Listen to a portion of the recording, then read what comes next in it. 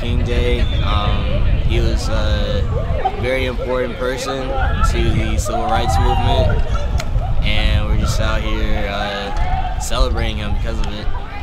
The march helps us remember the civil rights, how it impacted the way African Americans and other minorities live today, so that we never forget how it was, and also are reminded of how it still can be. He had a dream of equality, and we've completed most of that dream, but there's still a lot of work that can still be done.